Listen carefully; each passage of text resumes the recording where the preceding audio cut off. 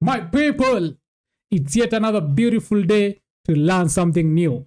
And kama kawaida, sit back, relax, and forget your worries. Because whatever it is that is troubling you, whatever it is that is stressing you, can be fixed. So isiku stress sana. How's you? So now, today I want to teach you how to protect nyota yako. Hii ni swali nimeulizwa na watu wengi sana. Okay, umetufundisha kurudisha nyota, umetufanyisha 40 days, umetufanyisha readings, umetupea ways za kujua nyota yako ni gani. So how do we actually protect it ndio isiibiwe tena? Or does it mean that once you have your star back, haiziibiwa tena? It can be stolen. And by now you know, kuibiwa nyota si ati ni ile unaibiwa kama kibeti mtu anapotea nayo. It's mostly your ability to shine is taken away. So somebody either exploits you, they use spiritual means to cripple your gift, ama they sabotage you from reaching your destiny, fulfilling your purpose, and making you star shine. So how do you protect yourself? So I want you to think about it like the way you protect your house. You have valuables in the house. And depending on how much money you have or the valuable you have in your house, you know, ina determining the kind of security that you're going to have in your house.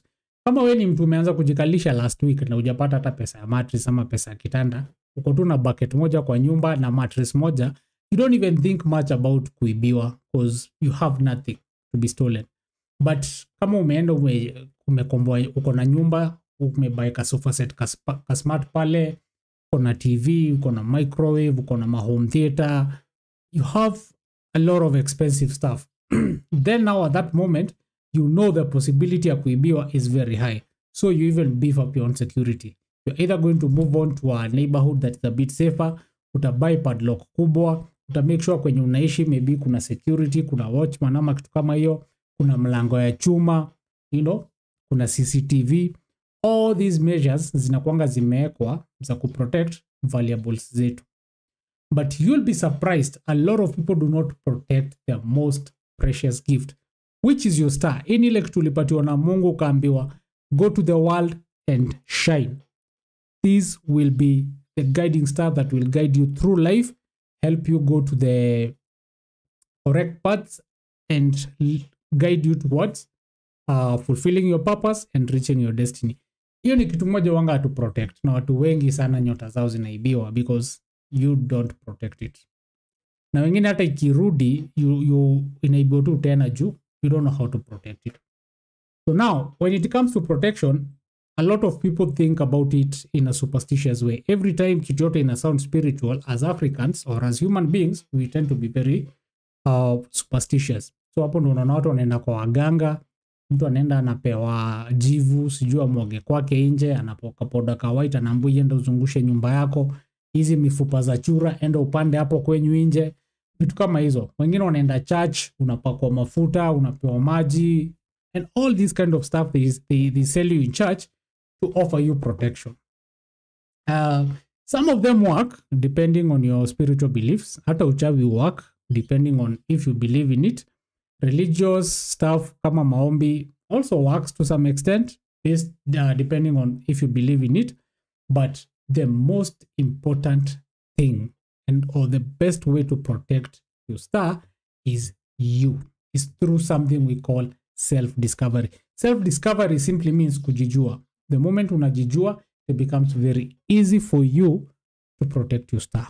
Why is it the best way? Number one, when you know what you have, it becomes very easy to protect it. Ni kama venye nimekupatia example ya nyumba, nikakwambia ile sikuona vitu mingi kwa nyumba, uko tu na makato unalalia hapo chini, you don't think too much about security. But now the more you accumulate wealth, umejijenga nyumba yako, umepimp vizuri, umenunua mpaka kagari na hapo, umepata mpaka watoto, you want to be in a neighborhood that is safe, and you want to be in a position whereby you feel yourself, your property, and your family are protected. So the more you have, the more you know you have, the more seriously you take your security measures. So it's very important kujijua so that you know what is it that attracts people to you.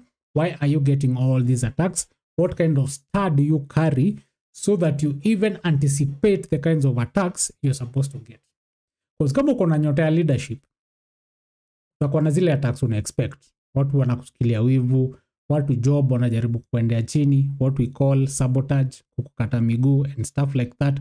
So once you know what you have, it becomes very easy even to know what to look out for and to know what you're protecting, so that you can be able to even anticipate the kind of attacks to expect and where to come from. So knowing what you have becomes now easy now to assess your security situation. So unajitambua design gani? Remember, we've talked about the 4K principle or the 4K golden formula, and that is the formula you use for self-discovery, kujua nyota yako, so that you can be able to protect it.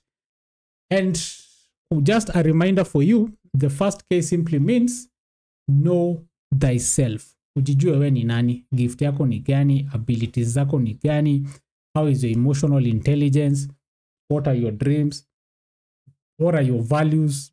Hizi zote ni vitu unafaa kujua from the first K. Know thyself. Ukishajijua, ujue mpaka talent zako, abilities zako, nyota yako ni gani, it now becomes easy for you kujipanga.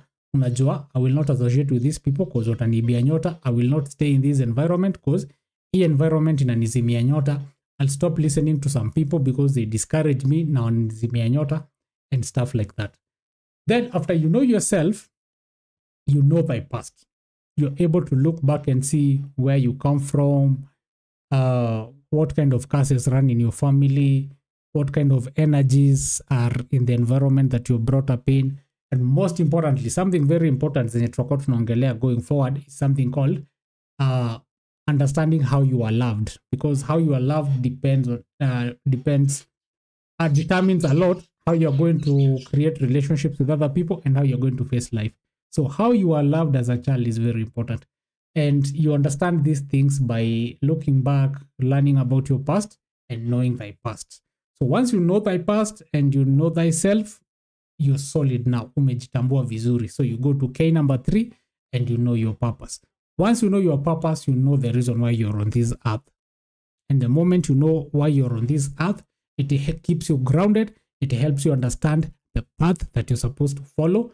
It helps you understand the things that you're supposed to concentrate on, so that distractions mingi unaachana nazo.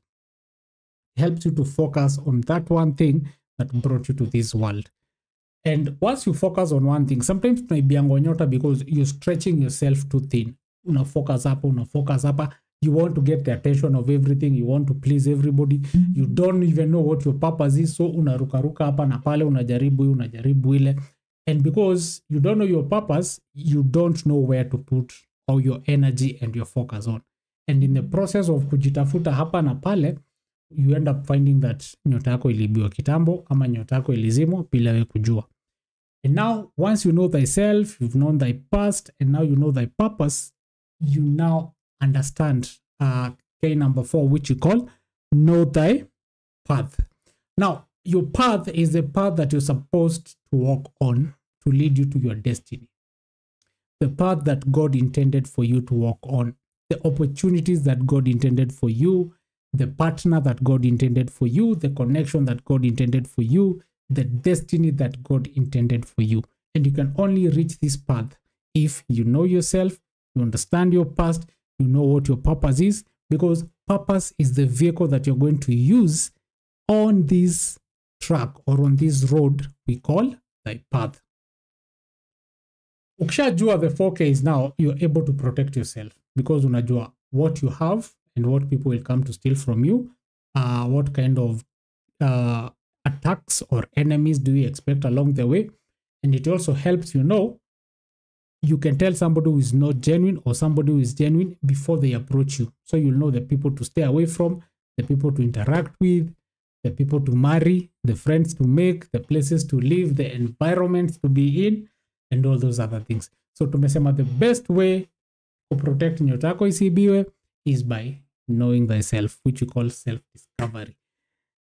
Na kama kujua 4K yako imekulemea, you can always come for a reading and I will assist you. It sounds like too much work, but in a reading session, we can do it within 1 hour.